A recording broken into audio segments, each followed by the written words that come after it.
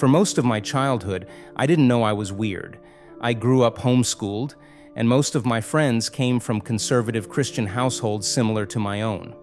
When I finally figured it out, I embarked on a series of attempts to fit in.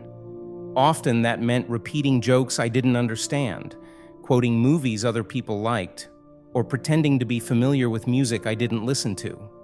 I became an expert on a topic overnight in an effort to create a niche for myself. My contributions to conversation always began with things like, "That's nothing." One time and while there was nothing inherently wrong with my desire to have friends and fit in, my attempts at belonging became unhealthy when my goal changed from finding human connection to establishing my own importance. My mother was the first to suggest that seeking to be the center of attention was not the best way to make new friends. Instead, she suggested, find someone at the party who doesn't have anyone to talk to. If you can make their night better, you'll end up having fun too. Mom's advice to look outside my own self-interest was a practical application of Paul's instructions for the Philippian church, Philippians 2, verses 3 and 4. Do nothing from selfish ambition or conceit, but in humility count others more significant than yourselves. Let each of you look not only to his own interests, but also to the interests of others. Earlier in his letter, Paul warns the Philippians that some men were preaching the gospel to inflate their own self-worth. When discussing those who were not preaching the true gospel, Paul appeals to Christ's example of humility.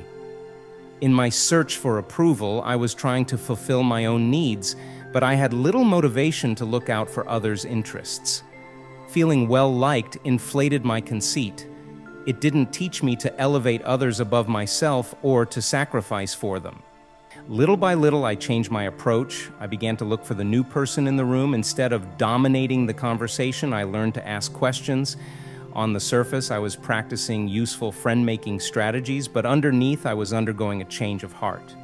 In his letter, Paul goes on to admonish the Philippians to take their example from Jesus Christ, who, though he was in the form of God, did not count equality with God a thing to be grasped, but emptied himself by taking the form of a servant, being born in the likeness of men.